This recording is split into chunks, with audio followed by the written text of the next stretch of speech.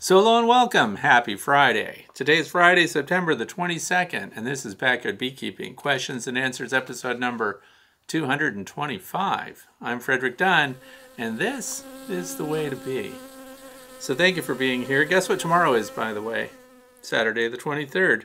What do you care about that? Autumnal equinox.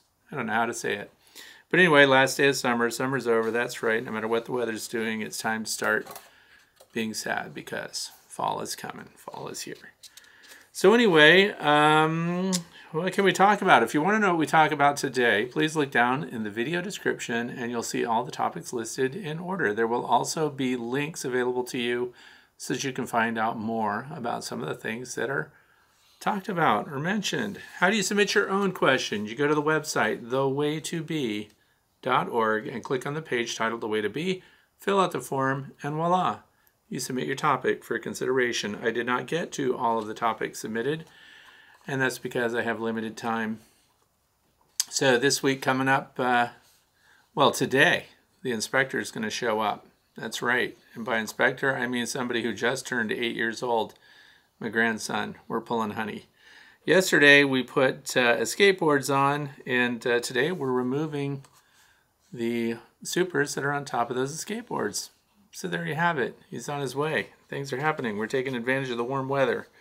What else is going on? Speaking of warm weather, how warm is it outside? 68.4 degrees Fahrenheit, which is 20 degrees Celsius. It's not very windy, 2-mile-an-hour winds. This is perfect beehive working temperature, and these are perfect conditions. No rain in the forecast. There's a chance of rain, but it's not going to happen. It's not going to get here. 58% relative humidity. Bees are bearding. Bees are on the landing boards. Bees are venting their hives. All great signs because they're still filling out the remaining honeycomb and still building comb in some cases, especially when it comes to new hives, newly hived swarms of bees and things like that. Let's see, Saturday, tomorrow, will be the warmest. So those of you who are in the northeastern United States or the state of Pennsylvania, look to tomorrow to be your day to work your bees. It's going to be the very best. But the good news is 3 days after that, still in the high 60s, which means In the sunshine, it will be even better than that. So hopefully your beehives are not in the shade. Air quality, it's good, it's great. We're in the green zone. I don't know what's going on with the fire status up in Canada, but things are okay right now. And my grandson, as I mentioned, was here yesterday. And just to give you a little clue about some of the cool things that happen inside the beehives, and by the way, lots of cool stuff going on. You want to see more than you normally do? Bring a young beekeeper in with you who just is excited to look at every single hive and get in there. And what did he see? Vespa crabro. What's that? That's a European hornet. So the European hornet, by the way, is the largest hornet that we have around. Nobody cares about Vespa mandarinia anymore. That's northwestern United States. They're not even spotting that. It's not around. Now, there's some other hornet on the scene that people are talking about elsewhere, but this is the cool one, Vespa crabro. So what happened was we were pulling the supers apart, and there it was inside the hive. What condition do you think it was in? Well, the bees had killed it. I don't know how they killed it. I don't know if they clustered around it and superheated it and killed it the way some of the relatives of Apis mellifera are capable of doing. But they couldn't drag it out of the hive. It's too big. So they killed it, and then they just entombed it with, what else? Propolis. So it was really cool. And I did not have my cell phone on me, so we did not get photos or video. But I'm just sharing with you, it was pretty impressive. So let's get right into it. I don't know anything else to tell you about before we get started, so I guess this is it. This is also a podcast, so don't forget, just Google The Way to Bee podcast and you'll find it. It's hosted by Podbean, but it's been picked up by 7 other podcast companies. So that's good news, and I want to thank you for being here. So let's get rolling. The first question comes from Terry, the Noob Beekeeper. That's the YouTube channel name. I have robber screens on as there seems to be a lot of robbing bees trying to rob. Is 3 by 3/8 of an inch enough to protect from robbing? My bees are having a hard time removing dead drones because they have to lift them up to get them past the robbing screen. The bees are strong in numbers. It's hard to find info on when to remove robbing screens or how long to have them on. I live in the southeast of Canada, 40 kilometers from the USA border near Ogdensburg. Thanks in advance for any suggestions. Okay. Well, I don't have robbing screens on any of my hives right now, and that's because nectar flow is still going on. It's pretty strong, so the bees are otherwise occupied. That's the good news, but of course that's going to come to an end, and that's why at the end of every one of my Q&As this time of year, I caution people to start reducing entrances. And if you didn't catch my video, I posted a video yesterday where I just walked around very cursory and I looked at all the landing boards. I also pointed out differences in some of the entrances and those that are open and those that are narrow. And keep in mind that some of my entrances on my landing boards are wide open. That's because I make comparisons. And they're not just comparisons regarding hive defense, but for example, does a larger entrance result in more honey production? Does a larger entrance, which gives your bees access to the entire width of the landing board, does that make them more productive? Or is it more of a challenge? Because here's the trade-off and food for thought. Okay, so I've been keeping bees since 2006. I've said this to people in the past too, that if you make a change to your beehives and you change all of your beehives at once, how on earth are you supposed to compare and know whether something is working or isn't? Now I realize if you only have 1 or 2 beehives, your opportunity to make these comparisons is much reduced. More hives, more statistics, and over an extended period of time too. So year after year after year, this is why record keeping is really important. And one of the perceptions, and it seems right, you know, if you had a wide open landing board and a fully populated hive, you would assume that they would have more honey and resources inside the large opening hive as compared to those that follow the standard that I've kind of come up with on my own for myself, 3/8 of an inch high up to a 3-inch width. So I just want to explain a little bit about why and how I came up with that opening size. So first of all, the 3/8 inch height, There are no mammals in North America, even the little pygmy shrew, that can get in as an adult through that opening. So then I don't need mouse guards. I bring this up because this is coming up. We're facing winter soon. Those of you who are in the Northern Hemisphere, I realize. Now here's the thing. So the other part of it is people frequently say, yeah, but I want maximum honey production. I want better air movement. I want them to be able to dry out the honey quicker, cap it off, and everything else. It seems to make sense. Bigger opening, better venting, more bee production because there's no impedance of the bees coming in or going out of the hive, and it should be fantastic, right? There's virtually no difference in the small. I even have the hives that have just a little hole, 3/4 inch hole. We have the hives that have a 3/8 of an inch height and across the width, full width for 8 or 10 frame, standard Langstroth style brood box. And of course we narrow them down. I have some that have that 3/8 inch height, but they're only 3 inches in width. And honey production is no different from what we can tell. So the narrow entrance, here's the other part of that. Now, let me throw another monkey wrench into it too. So that's not entirely true that there's no difference in honey production, but hive configuration also plays. So I'll say this, that the vertical hives, so the narrow footprint, tall hives, so we're talking about nucleus style hives. But there are a number of companies, and I added a third company to my observation yard, for lack of a better word for it. We have the 5-frame deep nuke. So all of these hives are deeps, right? So we have a 5-frame nuke, 6-frame Lyson nuke, and then the 7-frame Apame nucleus hives. And then what happens is we have a narrow footprint, but so now we expand them up quicker, right? So when we talk about a 10-frame deep standard Langstroth hive, what you have there is basically 2 nukes if we were 5 to 5, and you just stacked them one on top of the other.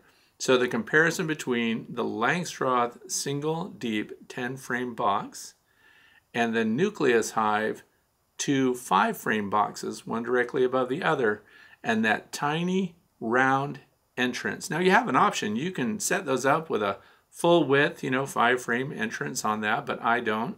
Mine have just the little circle entrance, which is up off the bottom of the hive. They outperform the single deep by a lot. So configuration plays more so than the entrance size. So that's the second part of it. So the other thing is, what are we doing? The comment here is that it's a strong colony, there's lots of bees in it, and that the bees are showing some difficulty in getting up and over the robbing screens. So let's talk about robbing screens real quick. This is a robbing screen. If you've been keeping bees for any amount of time, you've probably seen these. This is basically the standard robbing screen. This is by Bee Smart Designs. And it's all it says, Bee Smart Designs. Okay. And then this one is by Ciracel. It's also a robbing screen, and I want to talk about the design of both of them. The robbing screen, by the way, from Ciracel is very smooth. So when the bees climb up it, they're going to have to engage their feet in the little pads, and they're going to walk up this, and then you can open or close one side or the other, or both of them. And of course, what's being described in the video here is the bees come out, undertaker bees are trying to get rid of bees that are dying or dead inside the hive, or they're just throwing out drones, which are overweight, by the way, and they'll drag them up here, and then they have to, with a lot of effort, get them out the top. So there's no question that having this off of your hive is much easier when the bees are withdrawing dead bees, detritus, things like whatever they're trying to get out of the hive, easier not to have to scale another barrier, right? But there are differences between these two. This one's nice and smooth. I really like the design of it. This comes with screws, tabs that you can cut off to adapt it to an 8 or 10 frame. I believe the Blythewood Bee Company sells these. But if you look at the Bee Smart Designs, first of all, you have to use screws to mount this one because the holes that mount are here. Screws come with it.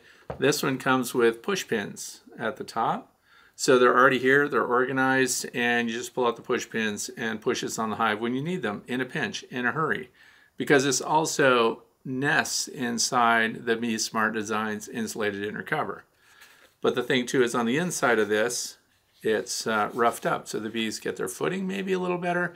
I can't say that I can look at these two and see that a bee gets up this one quicker or easier with a drone or whatever they're trying to get rid of than they do on this one, but I'm saying that there's some feature considerations here where this one has more texture on it. And just as this one opens on either side, this one also has openings. They're a little smaller, and this is where the bees are going to haul up and get through. The whole thing about this is when the robbers come, they're following a scent. So see the little holes through here? They follow the scent right to this point, and look how this area where the entrance is that the bees are going to use, the resident colony, there are no holes up here, because we're not going to lead the robbers that are here sniffing all the honey in there that they're trying to get, and that's hornets or other bees. They don't tend to follow this very quickly because there's no way for the scent to penetrate there. That's a very good design feature. Where if you look at these, where the entrance is, they can smell right through here, plus light passes through. So this is pretty much opaque. But the light passes through on the Ceracell version, and they would eventually find their way up here because the venting, the scent trail, goes all the way right next to where the entrance and exit is. So there are considerations, but the question here is, do you need to put them on? First of all, now it's already on, but I would say for a really strong colony that does not have the full width open, you don't need an entrance, a robbing screen like this. The point is, prevention is worth more, than trying to fix it later once a robbing frenzy starts. I don't know if you've been around. Once some of these bees late in the year get a taste of honey when you're inspecting a hive or you're pulling supers and things like that, and I'll get to this at the fluff section at the very end, why we're pulling supers now in the middle of a nectar flow instead of at the end of it. So that's coming up. But the thing is, if it's a strong colony, and as described here, you have a 3 by 3/8 inch opening, I'd say that you're good to go without a robin screen. But you have to have careful observation of your bees, and if it's a strong colony, they can defend themselves. All of my colonies, even the ones with really wide landing boards, are defending themselves fine.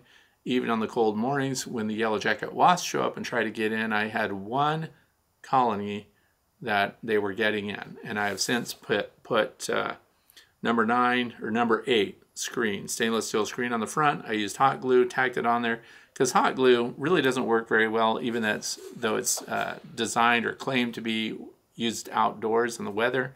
It's really a temporary tab, so just the hot glue puts it on really quick, and then later when you're done, just pull them off. So it's very easy to do, and you can reattach them because the hot glue stays embedded in the screen, and then all you do is reheat the hot glue that's embedded in the screen, and it retacks onto the hive entrance that you want to do.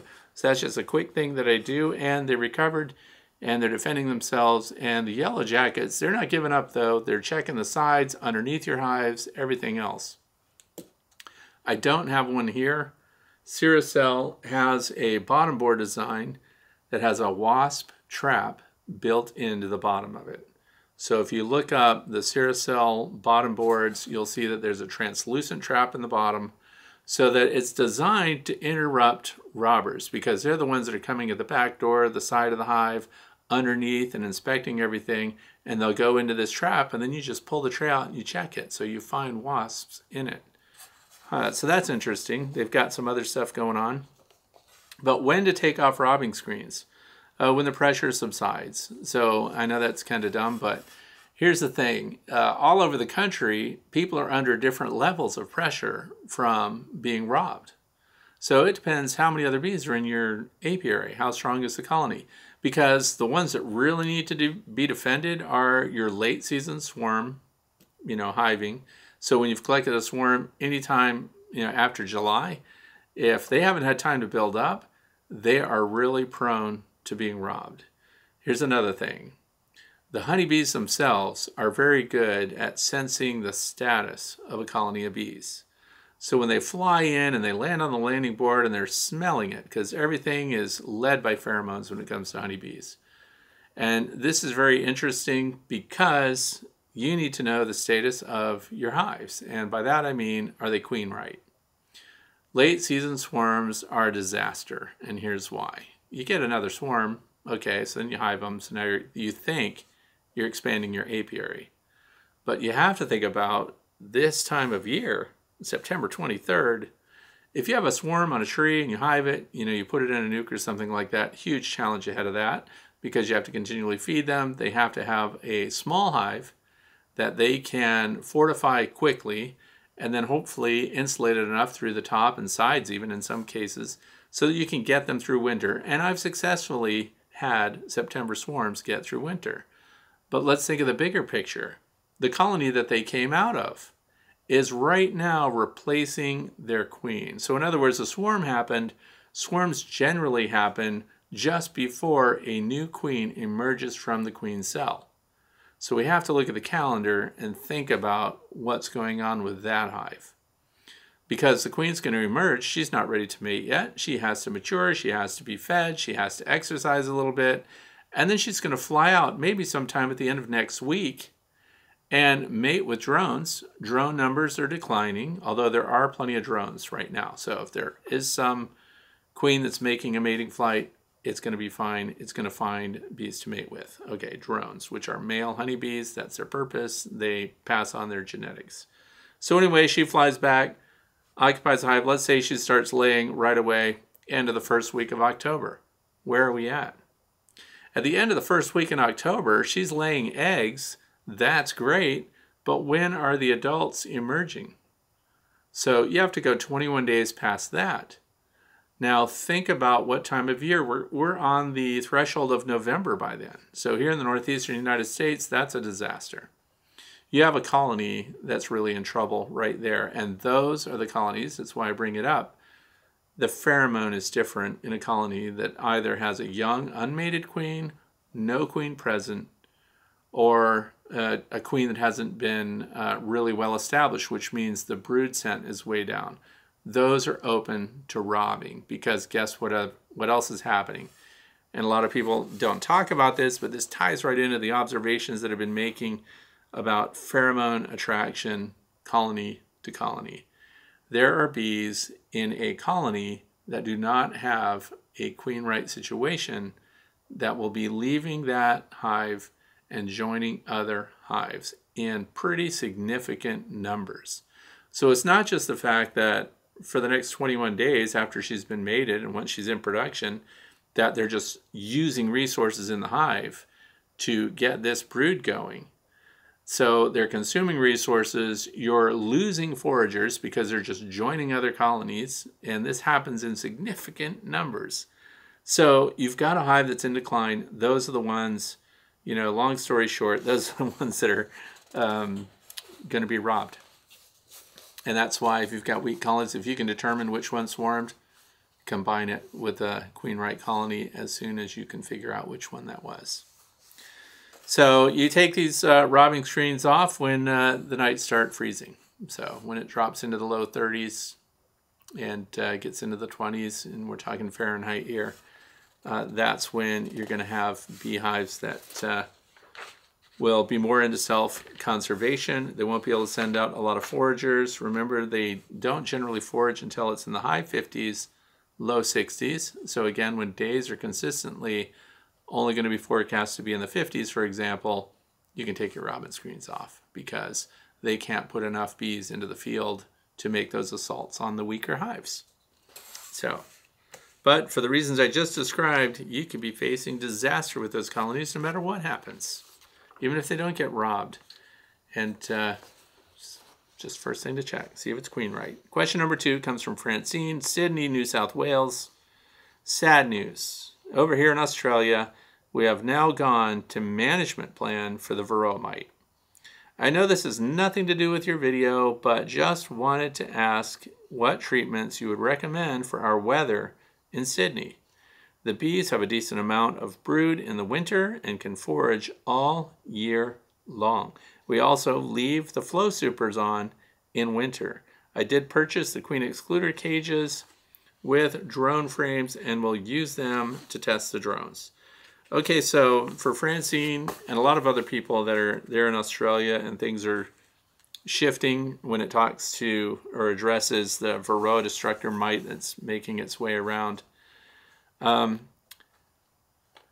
don't think it's very helpful for me to make a recommendation about what you should treat with, because I don't know what's approved for you, and I also don't understand how your agriculture is, broken down, or what your regions are, because these are things that are going to be decided in Australia by those people who are making decisions. So here in the United States, what I personally use was not even approved for a really long time in the United States. It took a while to get approved because there's a process. Again, I don't even know what your process is to qualify something as a miticide. So you're in your kind of infancy as far as control goes. So my thing to suggest here would be, because you do have these cages for drone frames and things like that, so that is a form of integrated pest management. So one of the things that we would use, which is not a treatment, by the way, it's a management practice that helps you remove varroa destructor mites. And since you already have the equipment, I'll explain that one. And that is that you have a queen isolation cage, which also works for drones. And this is something that I discussed with a new researcher here in the United States that made the observation that the varroa destructor mite was actually attracted to the bodies of male honeybees. So the drones were actually attracting the varroa destructor mites to their bodies. And so I suggested to Dr. Lamas, who did the research, that you could be using the queen isolation cage as a drone isolation cage, because if a queen can't get through it, drones can't either. So then we have these drone frames. And somebody else wrote me this week that they have troubles finding drone-sized foundation in Australia. And you know what occurred to me there? No great surprise, because Australia hasn't needed that as an integrated pest management practice, because they haven't had the varroa destructor mite. So now that you have them, that's kind of something to look for. It's distinctive, they're green, and they're green so that you don't make the mistake of thinking it's worker foundation. So the purpose of that is to have your drone cells constructed on that frame, and of course have your queen lay her drone eggs in there, which are non-fertile eggs. And so that's how the males are developed, and the queen decides that based on the size of the cell that she's going to lay in. So then once you have them and they start to develop, the varroa destructor mite is attracted to the drone cells and the developing drone larvae, but they don't go in there until they're about to be capped. So when they get on those developing larvae at the point of their entering the pupa state, which is when they get capped over, that's when the foundress mite, it's called, is going to scoot in there, and then she's going to do her reproduction on those frames. And by having them in a cage, you know when those eggs were laid, you know when the drones were in production, and you've got a lot of time to play with there, because the drones take the longest time to actually pupate, which means that once they're all capped on both sides of that frame, you don't need to leave them in there any longer, because you've got your mites. So then you can pull the drone frame out and you can just put it in the freezer. And if you've got, I know that in Australia, I think you call them chooks, but if you've got chickens or something that you can feed them to, that's great. If not, you can just clean them up. Maybe wild birds will even eat them. Somebody told me that they've kind of trained their wild birds in the area, especially woodpeckers and things like that, to eat the drone pupa after they've been through a freeze cycle. That's interesting to me. So if you can cycle it back to your wild birds and things like that, but what you've done is you've taken a whole bunch of varroa destructor mites out of circulation without having to wait for an approved miticide in your region. So I'm much more comfortable explaining integrated pest management practices than I am trying to recommend a treatment or a miticide that may never even be approved in your country. So I don't know how that goes. So the drones, once they've been in there for 12 or 13 days or 14 days after the eggs are laid and they're all capped over, and that's thousands of them, you can pull them out. And you have effectively knock down your mites without alone, chemical-free. The other part of that is screen bottom boards. Screen bottom boards, I don't know what your hive configuration is. I don't know if you're using standard lengths. A lot of people are using flow hives. The flow hive is already built well for it. They have an aluminum screen on the bottom that's built in. They have a removable tray, so you can put things in that removable tray. I used to put mineral oil in there. It never dries out. Anything that drops into it dies, and the mineral oil is clear, so you get to see in great detail what has dropped in there. Because if you just leave the trays empty with no mineral oil in them, the varroa destructor mites can drop in, but they're mobile. They scoot around. They're little arachnids. They have 8 legs. And so they scoot around and they can get back out. So your job then is to put something in there, and those trays are compartmentalized so that the mites, when they drop in, they're stuck. And so now you can find out, do you even have mites? Because that's a passive mite control.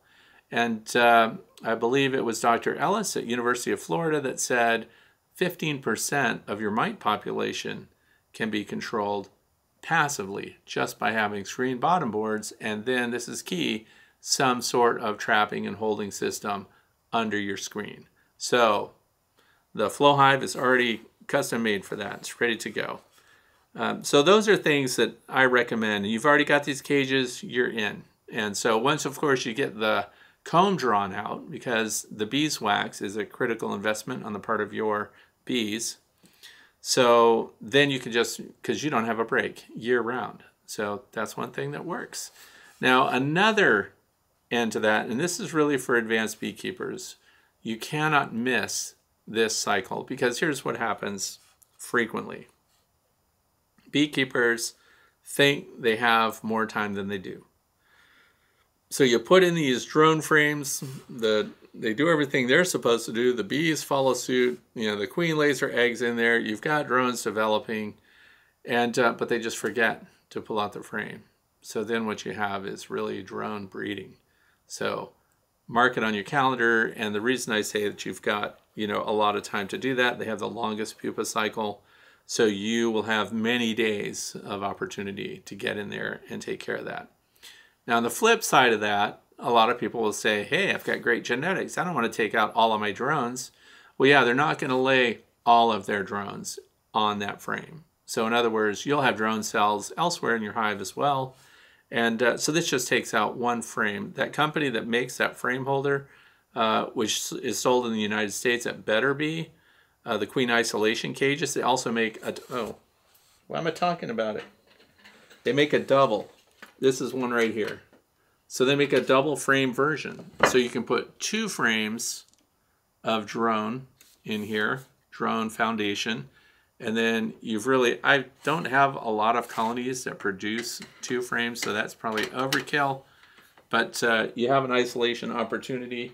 You can also force a brood break, but since we're not talking about miticide treatments, creating a brood break is what I would do here in order to give them a varroa treatment. So that would be with oxalic acid vaporization, because now the only place that I have reproduction going on is on that frame that's in the cage. That's controlled. I take that out, sacrifice those bees, freeze them, and then the rest of the hive we can of course treat with oxalic acid, which then gives us 96% effectiveness. So, but again, it's not approved yet, so I don't know who your decision makers are, but there you go. There's a couple of ways that you can control that. Now, if you're really going to watch your calendar carefully, wait for those drones to emerge from their cells. And because it's a queen excluder, the worker bees can get in and out, because the worker bees need to attend to the drones, because drones can't take care of themselves. And they have to be fed by the nurse bees, so all of that can go on. But here's the thing, because people will be saying, well, then if the nurse bees get in there to feed those newly emerged drones that are trapped in this cage, won't they be passing varroa destructor mites that just came out of that cell? And wouldn't those then get onto the nurse bees, because those are the ones feeding the drones? That's good thinking, but here's the other part of Dr. Zach Lamas's study. The varroa destructor mites actually have a preference, even over the nurse bees, for 2 to 3 day old drones. So in other words, it says 2 to 3 days. Well, what happens in the first day? Well, during the first day of emergence, they may be over here with the brood areas where your workers are, and they may be on the bodies of your nurse bees. But they will scoot off of the bodies of the nurse bees in favor of the bodies of the drones, because drones have been fed more. They have more fat stores in their body, which is what the varroa destructor mites feed on. And so that is key too. But there again, now we're using them as a magnet. So after they've emerged, they collect more varroa destructor mites on their bodies. Then you pull the frame out like really quick and get them out of there and freeze them. Kill all those mites. You're also killing the drones. It's just a matter of how much control you want to have. So, and again, this is all contingent upon whether you even have mites. You may not have them yet. So food for thought, plan ahead, have some cages, have some, because the other thing is, it's a benefit to have screened bottom boards anyway with removable trays underneath in an enclosed system. It works anyway, so you'll be ready when the mites actually hit. So that's it. Long answer for a short question. Question number 3 comes from Steve, Santa Clarita, California. When feeding my bees, typically using a Ceracell top feeder for syrup or pollen patties on top of the frames, which bees are retrieving resources? Nurse bees or foragers? Am I limiting the number of foragers that leave the hive because they aren't foraging inside the box? Or am I, in effect, increasing the number of bees collecting resources, since bees that aren't typically foraging are collecting resources too? Okay, so a lot of you are probably scratching your heads wondering what's that about. All right, so here's the cool part. Honeybees are efficient. They're extremely efficient. So they don't waste steps. I don't know if you've ever been in a company that's had an efficiency review before. I've had one of those. It is really annoying, and they evaluate every step that someone does to accomplish a task. And this is where you end up with things like, hey, you could be doing that program with 1.6 personnel. And I just thought, who's that 0.6 person? Anyway, moving on. Bees are efficient. So what happens? Let's look at what happens when bees are foraging, right? So the forager comes in, let's say it's a nectar and pollen forager, which a lot of plants, a lot of flowers offer nectar and pollen. Some offer only nectar, some offer only pollen, but let's combine them. So that forager flies in, and they're taking advantage of daylight right now. We've got sunlight. We are at peak. It is 1:51 in the afternoon, and I guarantee you it sounds like a swarm in the apiary. They are zinging as fast as they can go.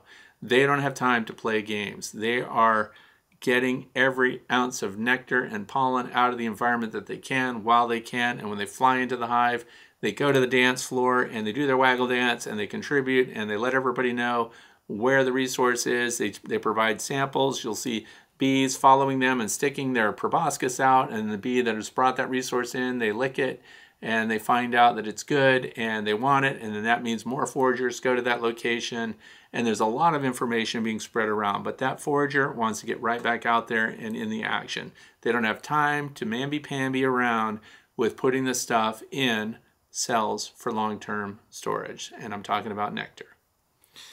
So they're storekeeper bees. That's what I call them. I don't know what they're really called, but storekeeper bees are bees that haven't left the hive yet. They are inside workers, and their whole job is to take their shipping and receiving. So they are receiving. So here comes that truck, which is the bee that's been foraging. It lands at the landing dock, which is the dance floor, and you'll see bees stick their tongue out, and they'll take the resources from that bee, and then they'll scoot on up above, and then they'll go and store those resources in the cells that need to be stored. So beyond that, then the bee that's got the pollen on it, they don't waste time with that either, because they don't care about the storekeeper bees. Not only that, what's closest to the entrance? The brood. So this is interesting.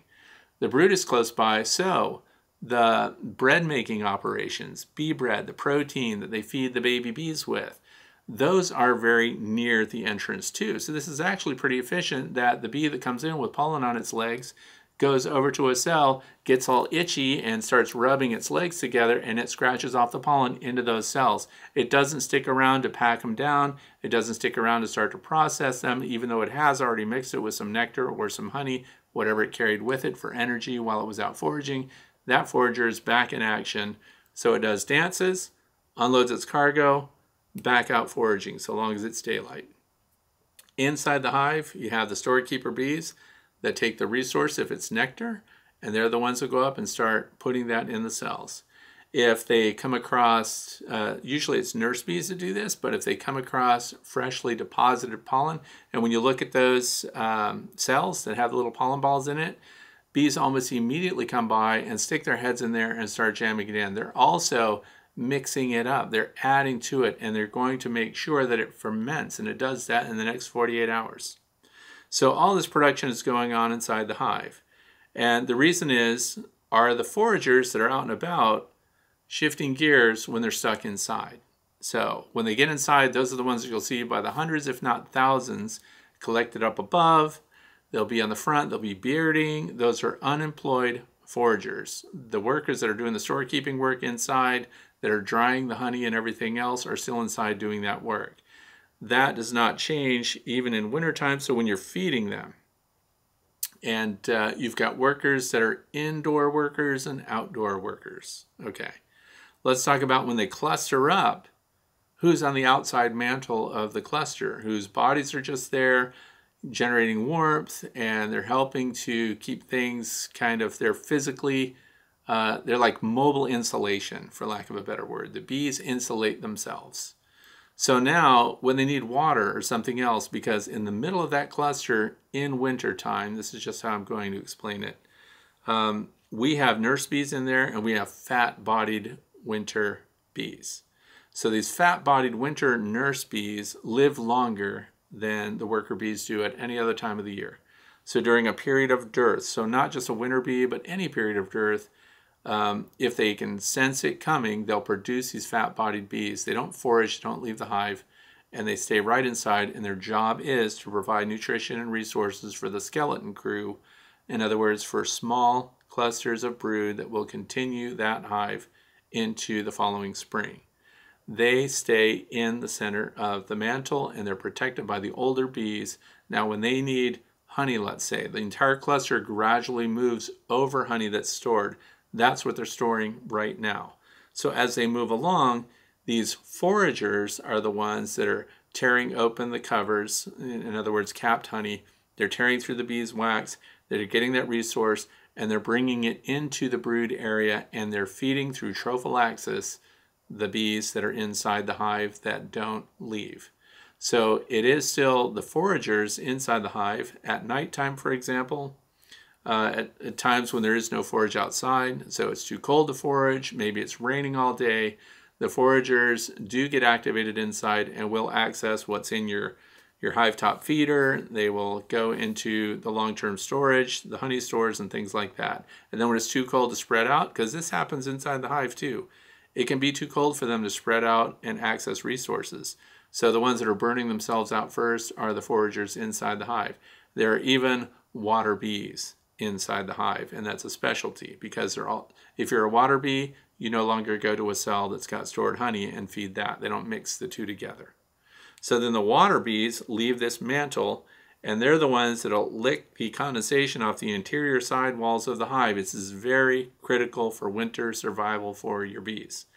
And then they will move back through the cluster, and then they will pass that water off to as many other bees as they encounter. But of course, the critical bees that get supplied like that will be the nurse bees and those attending to brood. And of course, the queen is always attended to. In fact, the last bee that's going to die in your hive, if it gets to that point, is going to be the queen and her retinue, which are the bees that attend to her. So even inside the hive, the foragers that would normally be leaving the hive are the ones gathering and bringing resources in. Here's another example of that, which is pretty cool. If you have thermal scans, I know a lot of you don't, but over the brood area, sometimes you'll see little empty cells in the middle of the capped brood.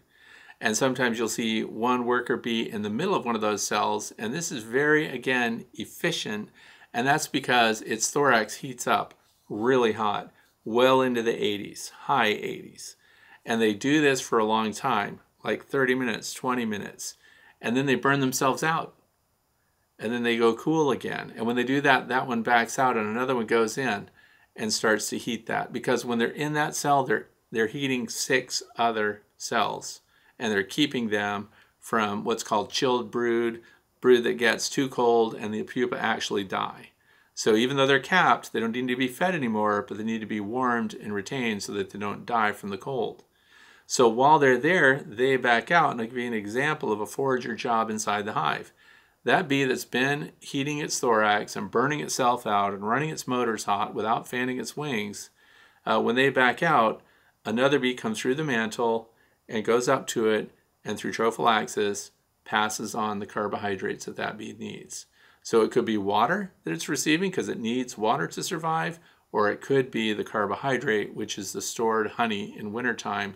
So they need both of those things to survive. So water bees bring water to them, and then of course stored honey is brought to them also. And then they trade back and forth, and they're generating heat inside the hive. So it's cool stuff. So no, you are not taking foragers out of the field when you have resources in the hive that are going to be fed. So these different things are going on. The nurse bees are not taken off of their task, and I hope I explained that in a coherent way. Question number 4. This comes from Hunt Lady. Had 2 Italian hybrid queens in their respective hives, both of which swarmed this spring, and the yellow-marked queens stayed with the hive. Now, however, both of these hives are weakened by tiny red ants. I think I finally have that under control. Thank you for the gel toothpaste tip, as I suggested gel toothpaste on the stand legs.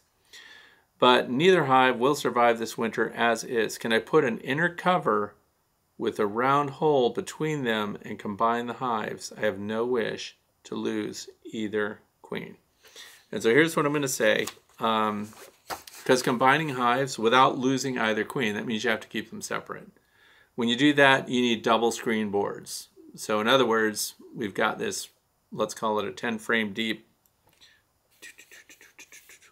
And then the other hive we want to put on top of it, another 10 frame deep. And then between the two, we have this divider board. That divider board needs double screens because they can't be in physical contact. If they're in physical contact, they start to spread queen pheromones to one another, and then one of the queens is going to be rejected and killed, and it can be killed by workers. It doesn't have to be queen-to-queen combat, although that can happen too. But the problem with it that I see, and of course this is a decision that people will make their own bee management. If you're going to combine the two, my suggestion is the strongest colony goes on the bottom, but if we've got these screens, and we also need an extra exit for those bees. So now we've got bees benefiting from the warmth. It's kind of like you're in an apartment building and you got the top apartment. In the wintertime, you benefit by passive heat from the apartments that are below you. So you pay lower utilities. But here's the thing. Now that bottom group has to generate more heat because they have a continual heat loss up into the upper cavity. And I don't know if this is really the full scope of the question because it says, can I put an inner cover with a round hole between them and combine the hives? If you do that, and you can combine them. If you do that, you're not going to keep both queens. So, which, by the way, is what I personally would recommend, combine the hives. But now we don't need a board between them. We can just put newsprint between them. The most productive colony on the bottom, if there's any lower status of one of the colonies, that one goes on top, and then let them go through the newsprint, which they do pretty darn quick, by the way. And you can spritz the newsprint a little bit with sugar syrup if you want to help that, but they combine fairly quickly, and one of those queens is going to be killed. They're not going to allow the other one to live. I mean, I know I say that with great conviction in my voice, but here's the thing. It's rare to have 2 queens make it like that are not related, that are from separate colonies. So, but the good news is you're going to get a double strength colony that's probably going to make it. So I hope that helps. Question number 5 comes from Dwayne in Neenah, Wisconsin. N-E-E-N-H. Do the yellow jackets get varroa mites as the honeybees? Several people asked this question this week, and I think something must be going on about that. Varroa destructor mites, here's the good news. They are species specific, which means they feed on Apis mellifera exclusively. That is what the varroa destructor mites are on here in the United States. They don't go after bumblebees. They don't go after solitary bees. The bobs, the blue orchard bees, the mason bees, all of those are safe from the varroa destructor mite. And a lot of this has to do with reproduction and everything else, but anyway, that's the safe one. Now, the part of it that they're not safe from, and there was a study done by University of Vermont where honeybees that were infected with diseases spread by the varroa destructor mite were passing out some of those infections, some of those pathogens to native bees. And this is why some people get in an uproar about the honeybee, which is not native, and its impact, its potential negative impact on native bee species. So one of the things that was passed on was deformed wing virus. Sometimes you just see DWV, deformed wing virus, which is a pathogen that's spread around by the varroa destructor mite, enters into the bees, and it's also kind of one of the indicators when you have an advanced infestation of varroa destructor mites on your beehive. It is not the only evidence that you've got varroa destructor mites, but if you see deformed wing virus and you see dead bees dragged out in the purple eye phase or whatever it happens to be on these landing boards early in the morning, examine them, look at their wings and stuff. You see these little shriveled wing nubs? First of all, the bees can chew them, so that's one thing.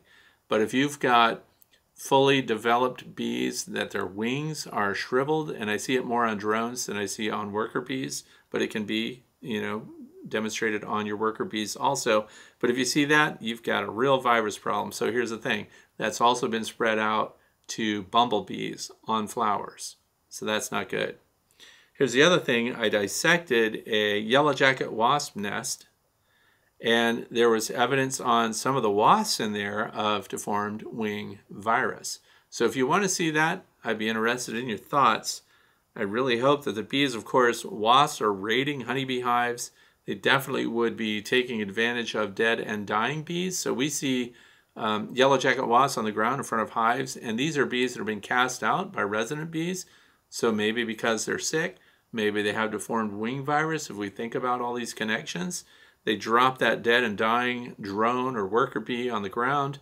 Who comes, collects it, takes the thorax, gets the protein, takes it back, feeds its young with it. These wasps do.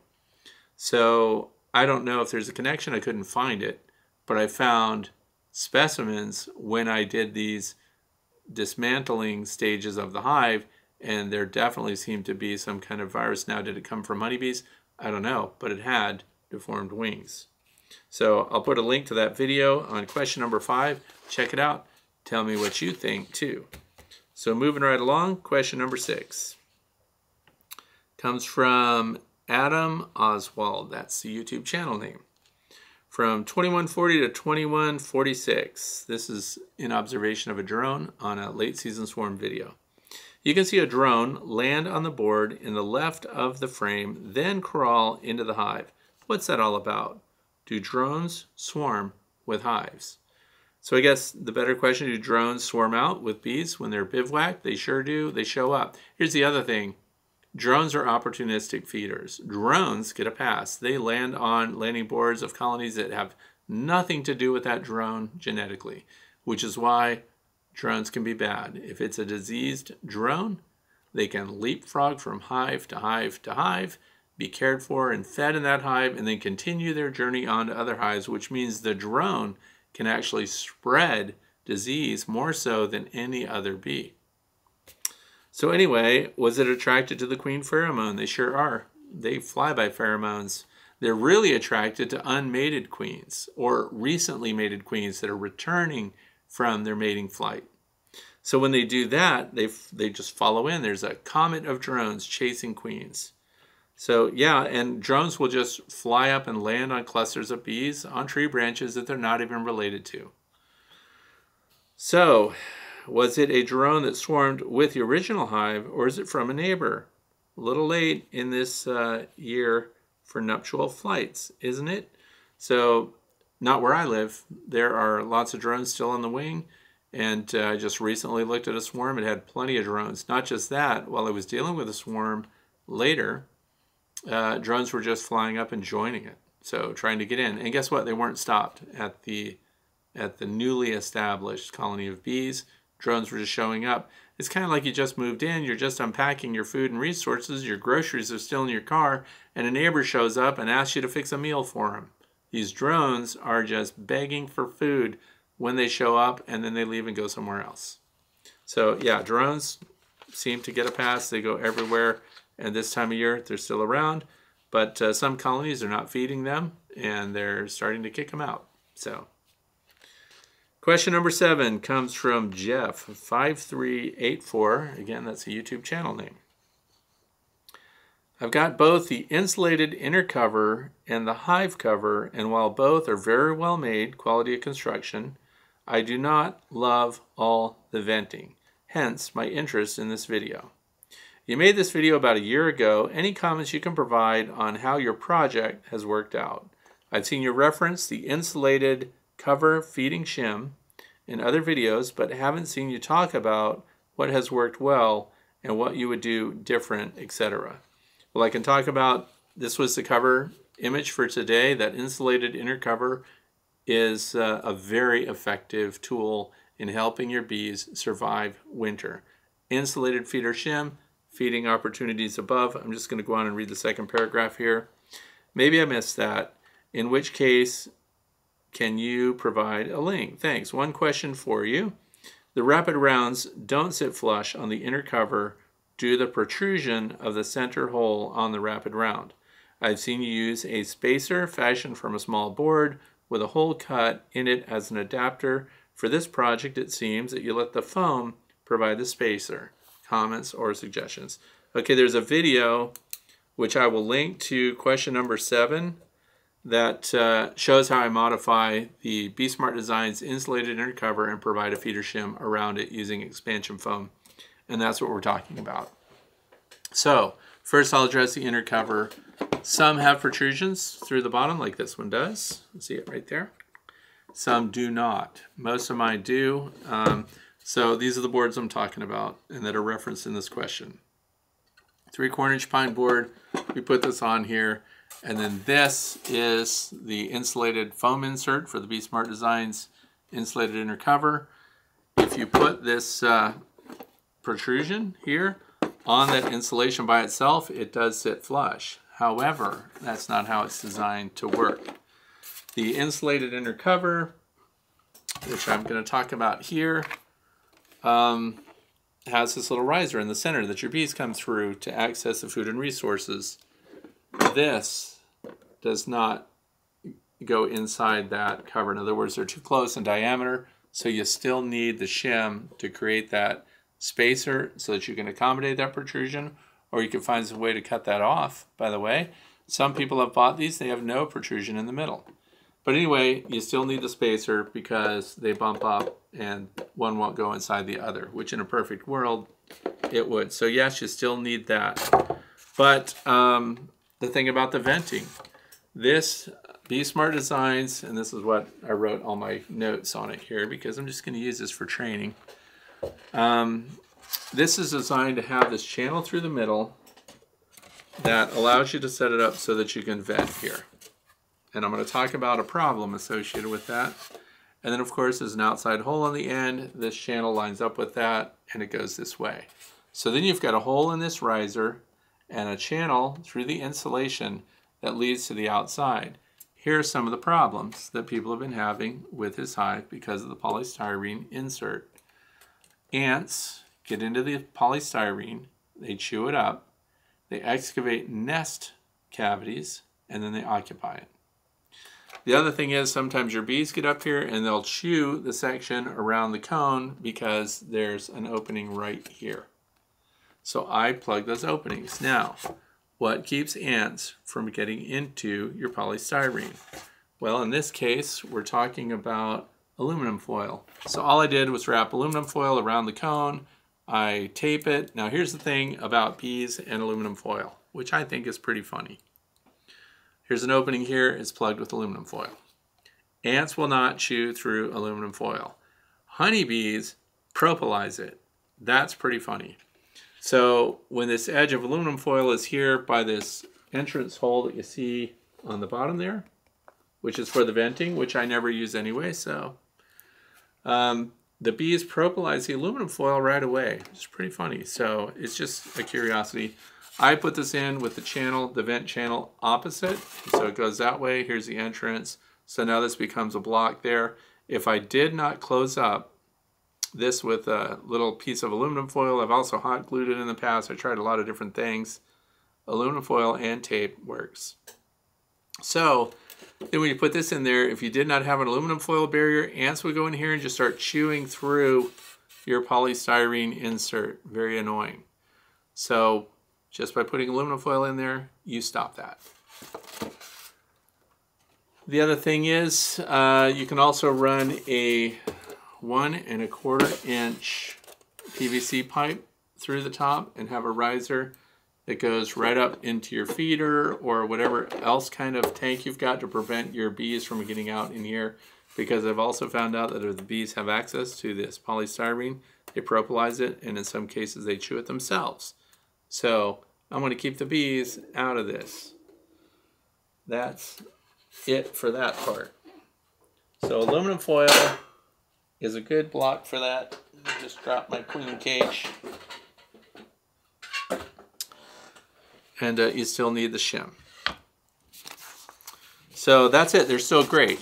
I still use them. And every one of those insulated inner covers I get, I don't just put it on the way it is. I put a medium super on it. You could get away with a shallow super because even these are only 2 inches tall.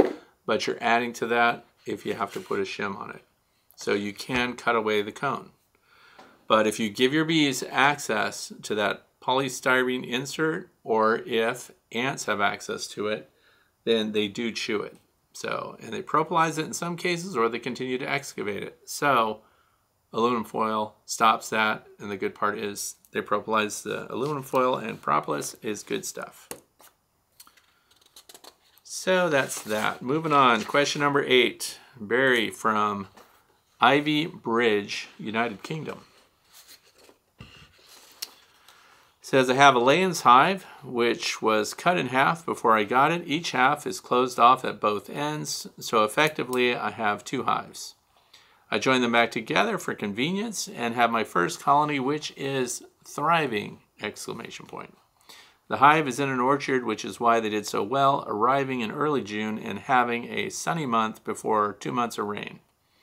I checked them for the first time last week, and they already are drawing comb on the 14th frame. I'm now waiting for a sunny day to do the final inspection. As there was a lot of uncapped honey, I wanted to give them a chance to cap. I live 30 miles from the orchard, so I have a cunning plan to run past you. The plan is to take the extra honey and reduce the frames down to winter levels. After extracting the honey, I want to put the now empty comb into the other end of the hive to be cleaned out. Hopefully my own bees ready for next year. Is it okay to leave drawn comb in the hive? Okay, so, and I don't know what a winter is like there. So, but I will address it for here because sure, it would be convenient if we could just keep the extra frames that are not utilized right now for wintering and store them inside the hive. But I highly recommend you don't, and here's why. One of the reasons that we talk about packing down the hives. So where I live, the winters are pretty severe. I'm in the snow belt. My grandson and I are removing all extra space. So if we had drawn comb that we had harvested and we just wanted to put it inside the hive for a placeholder, whether that's a long Langstroth or a lay-ins, any horizontal hive configuration, anytime we have space, that's just space, and that's what comb that is not filled is. So then we want to get rid of that. I want all the space in the hive to be occupied by food and resources, and I want it to be sized for the size of the colony that occupies the hive. That's why we end up with a deep and a medium for the larger ones. The horizontal hives are also, we're packing those down this week. And by that I mean we have one long Langstroth hive that has 20 full frames in it. So we're going to be assessing the comb that's full of brood. It's an opportunity to retire old comb if it's empty and there's no brood in it and it's really dark. I try to cycle that out about every 5 years, so no comb older than 5 years in brood.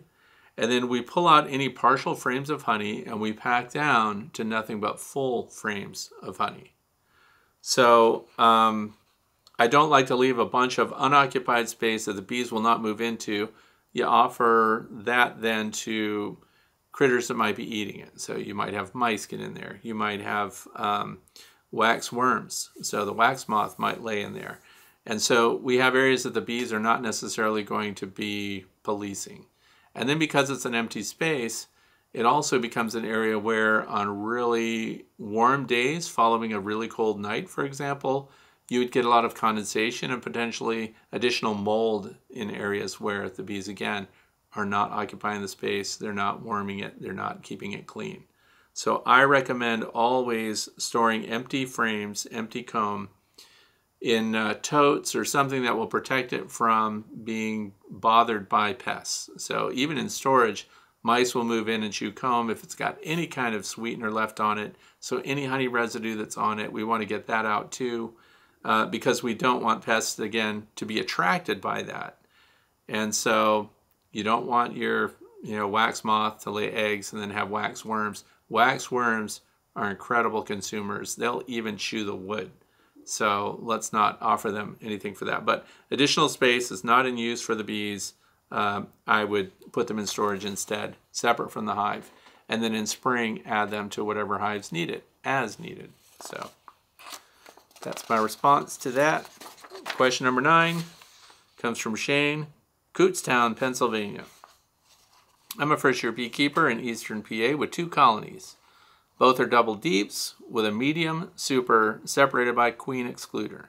Last month, I had planned to extract the honey from the supers, which had 3 or 4 frames each that were only, now this is key, they were only about 50% capped.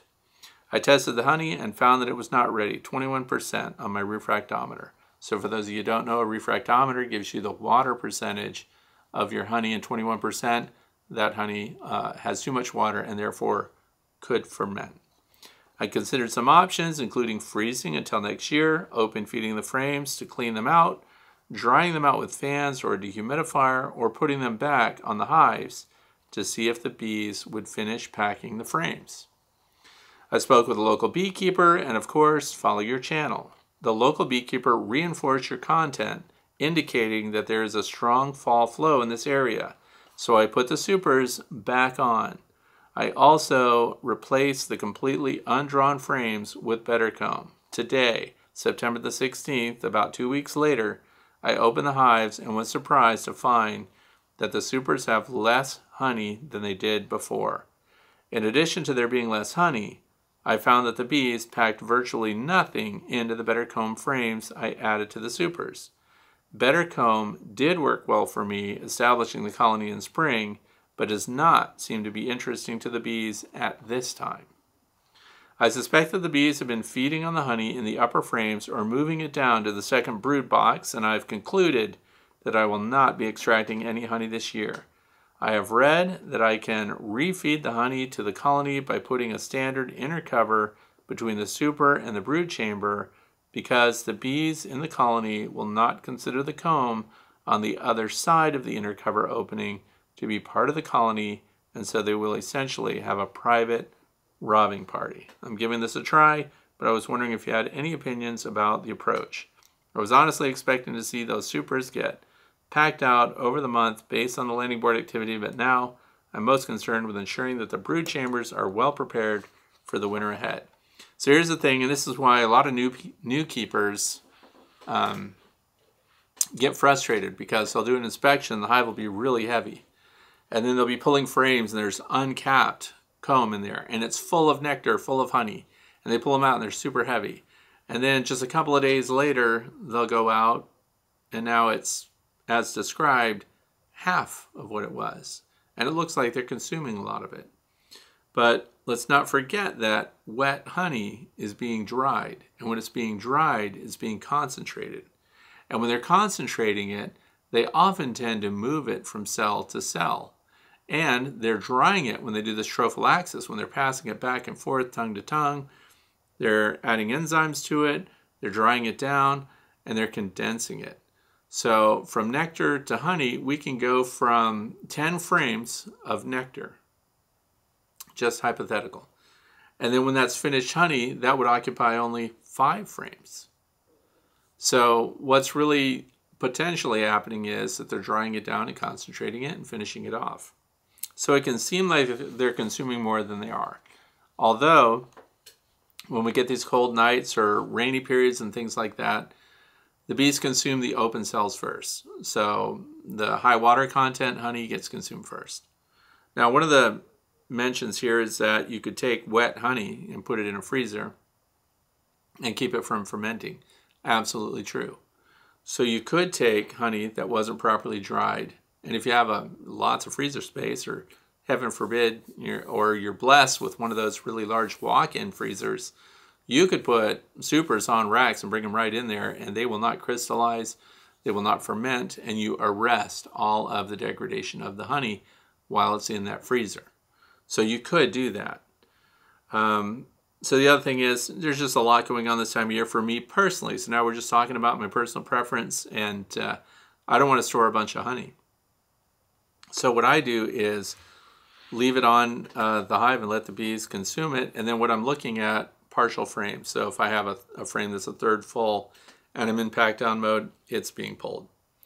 If I have a super that's up above that has some frames that are wall-to-wall honey, in other words, the whole frame's capped front and back, and I look down below and I've got, a frame that's partially full, I'll pull the partially full one and replace it with the full one.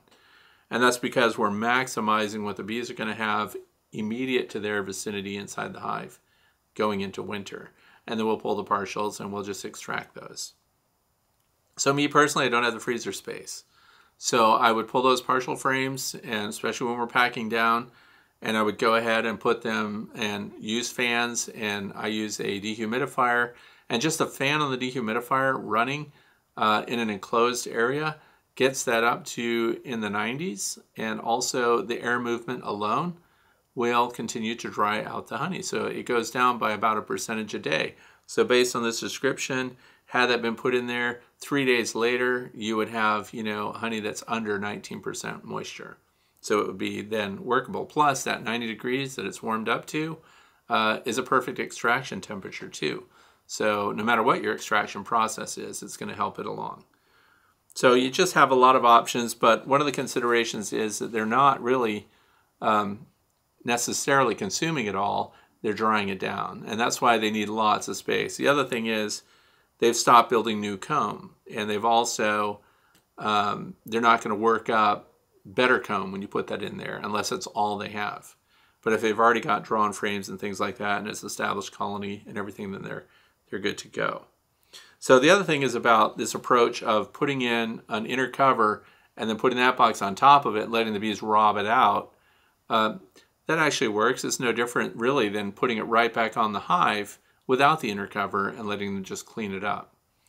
And then they'll be out of it. Because here's the thing, when we put frames up in an upper space, I almost don't see the benefit of having the inner cover under it unless what we're trying to do is let the bees seal those joints up with propolis while we still have some warm days ahead of us.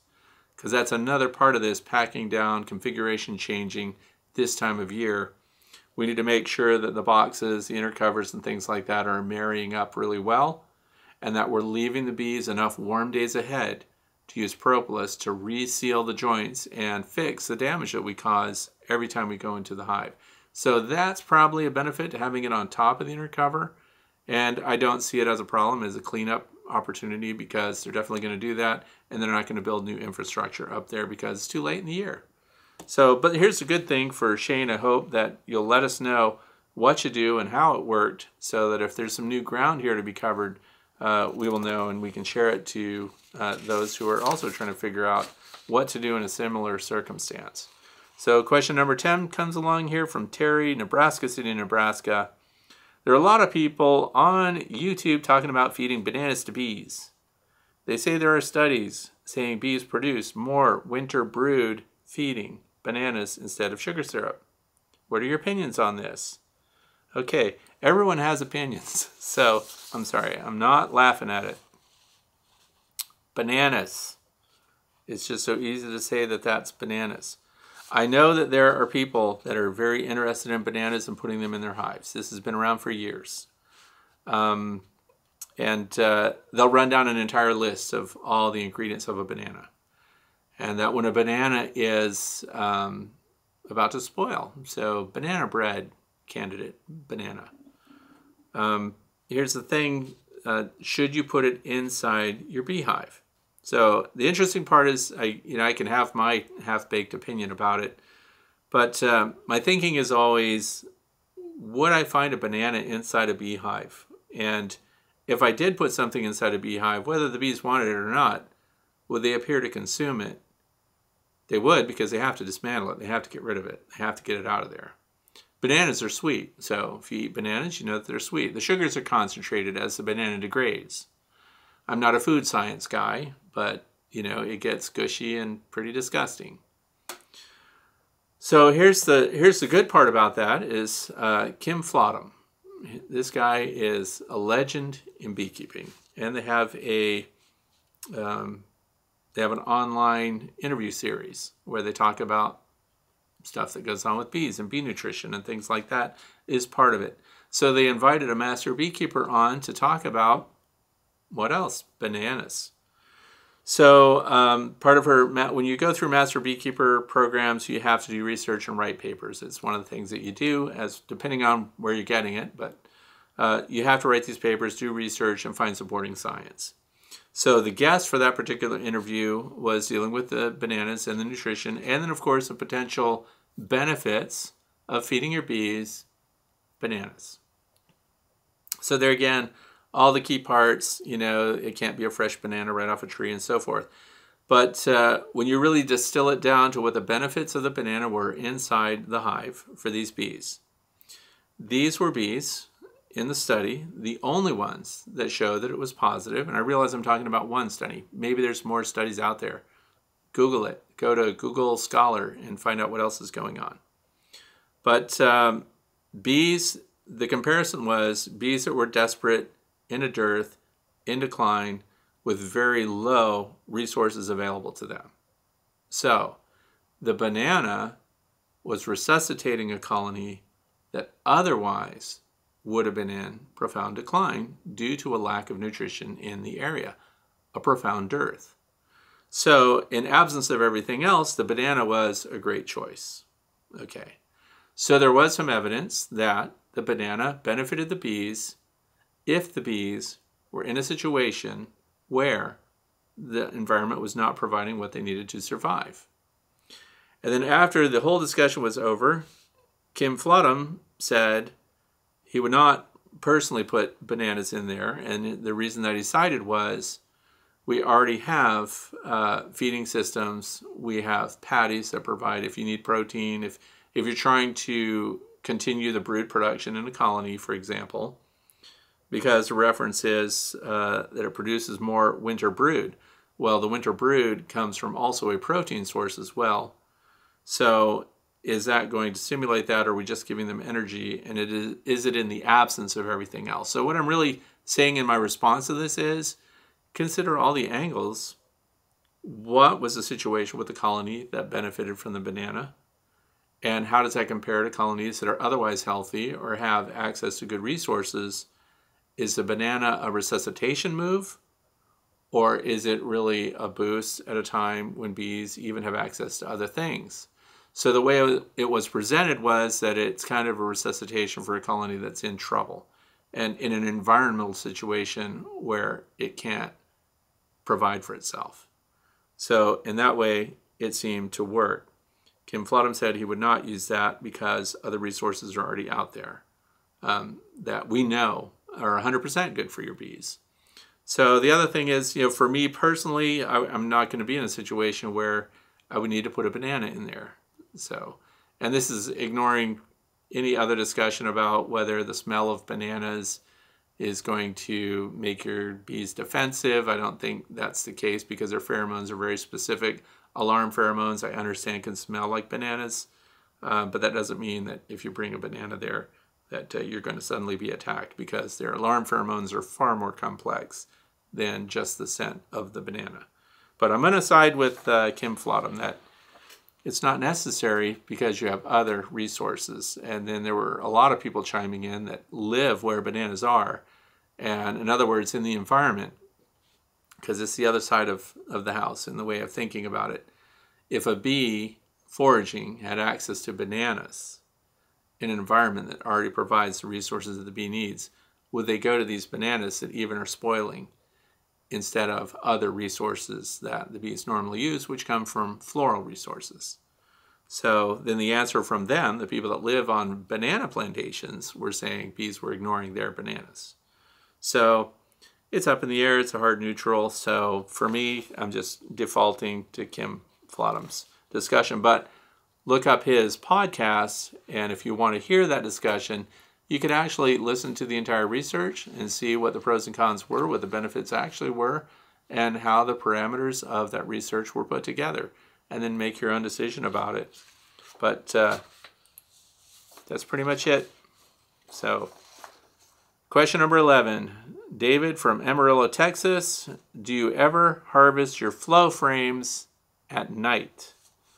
I let a jar overfill recently, and oh boy, what a mess. Now all the hives are patrolling the area behind the honey disaster hive and getting up in the equipment even before I turn the key. Bees remember. Yes, they do. So this is the last question of the day, so I'm going to blend it right into my closeout fluff section here because this deals with this. My grandson's going to be here in less than an hour. He's going to have his bee suit on, and we're going to be out there working on our bees. We're in the middle of our final nectar flow, so they probably have 2 weeks of nectar in the environment. And to answer this question, the simple answer to David is, yeah, you could run flow hives at night because we're not pulling hives apart. In fact, it's probably the only hive design where you can take honey away at night when it's a little cooler. And here's why. We're not uncovering the hive. We're not pulling the super off. We're not getting down into it, and we're not smoking the bees. If you did that at night, you're in a pickle because bees that can't see crawl on everything, including you. They crawl on the ground. They'll come up your pant legs. I'd like to see these people that wear shorts and sneakers and fuzzy socks go out at night and try to work their bees because they would be covered in bees. The other thing is the lighting that you use at night. Amber light, like darkroom light, or red lamps. And don't be holding them. Set them up on a post, put them on a clamp, aim it at the work that you're doing.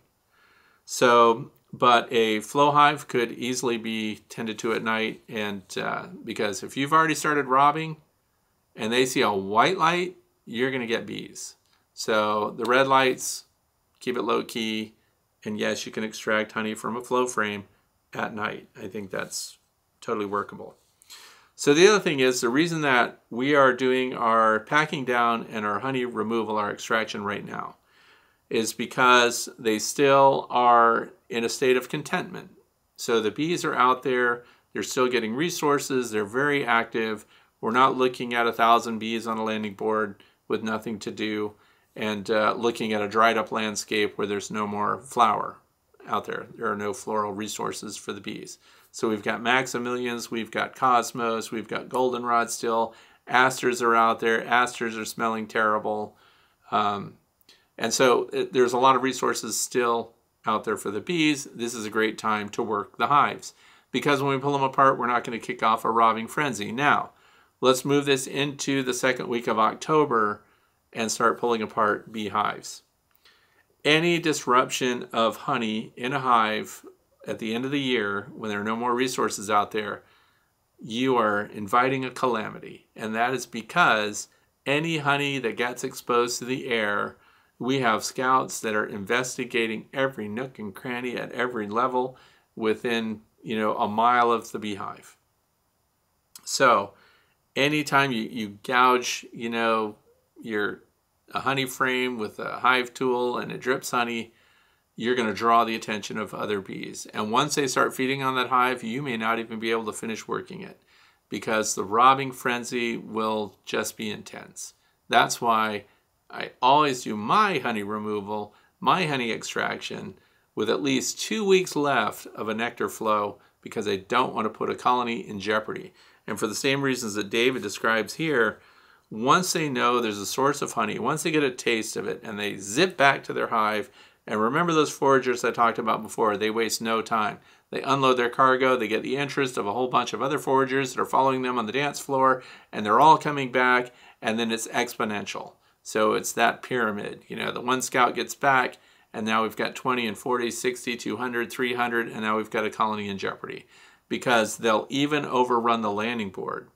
And even when you close it up, they're just intense, and they go after every little opening. And if they can overwhelm the guard bees on the landing board and get past them and start fighting and killing them off, or whatever happens when they get entangled with them, it's like, you know, Black Friday at a Walmart when all these people rush in and the people can barely hold the doors. You can't stop them. You put them in jeopardy. So, flow hive, very easy. It's a good thing. And by the way, when they do leak, once they know it's back there, and this includes the wasps. The yellow jacket wasps are ridiculous too.